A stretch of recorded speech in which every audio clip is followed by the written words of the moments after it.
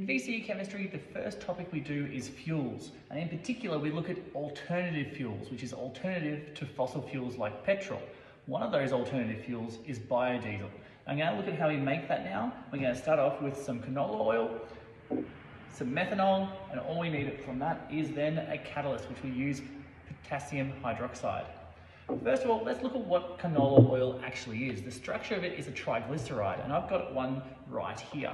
This here is a triglyceride. You can see it's kind of got three little arms. These three little arms are called fatty acids, and they're connected to one thing called glycerol via three ester linkages. What's going to happen in this reaction is our methanol molecule, it's going to come into it and it's going to break these ester linkages and break these three arms of fatty acids, and they're going to turn into my biodiesel molecule. It's kind of hard to see here, but this here is an ester linkage, which is part of my triglyceride, which is my oil. My methanol here is going to break up, and it's going to break this ester linkage here.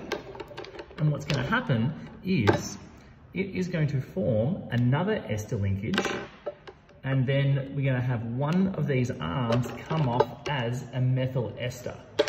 What's going to be replaced on this backbone here is simply just a hydroxyl. This reaction is known as trans-esterification because you're going from an ester linkage here and then you're forming another ester linkage. This happens 3 times, so we're going to also break this ester linkage and this ester linkage. So all these 3 arms turn into biodiesel molecules.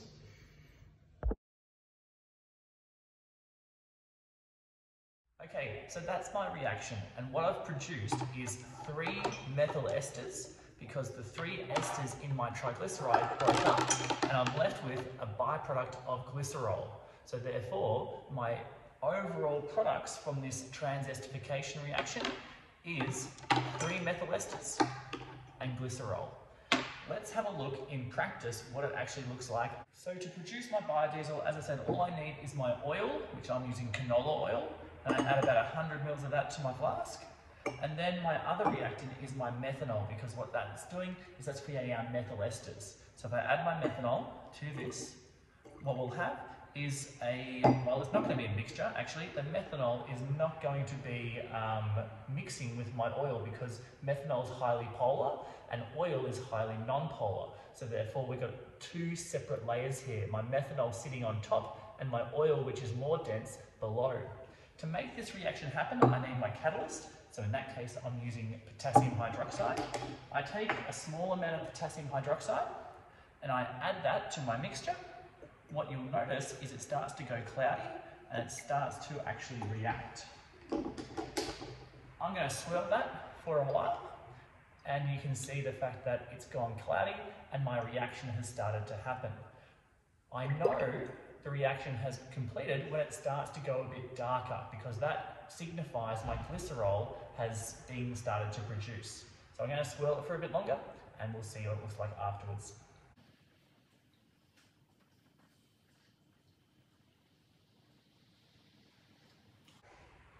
So you can start to see that it's starting to go a bit darker than this like light cream color that I had beforehand.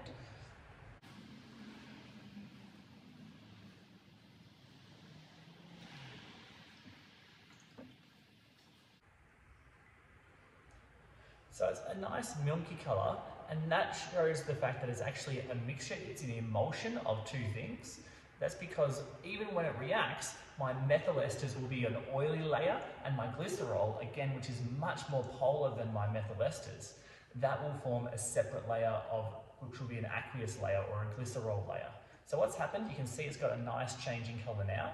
What I'm going to do is I'm going to leave that to settle, and then I'll show you the 2 layers and we can see which one's which.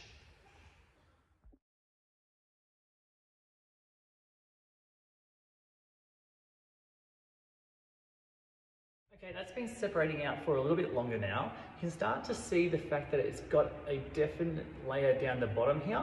That there is our glycerol layer. I've got one I've done a bit before that, which has a bit more separation. You can see that glycerol layer clearly there. And our methyl ester is this oily layer at the top. Our potassium hydroxide catalyst will be in our glycerol layer because it's attracted to the polar regions of the glycerol, and our methyl ester there can then be siphoned off the top. I've got another one which I've actually put into a separating funnel. So I'll grab that now and show you what it looks like after it's been sitting for a lot longer. And you can see even more so our biodiesel up the top here, much clearer, and our glycerol, which is down the bottom here. So that is the process of making our biodiesel. It's a trans-esterification reaction where what's happening is the methanol is coming in and breaking up the ester linkages within our triglyceride and forming new ester linkages in the methyl ester, which is biodiesel.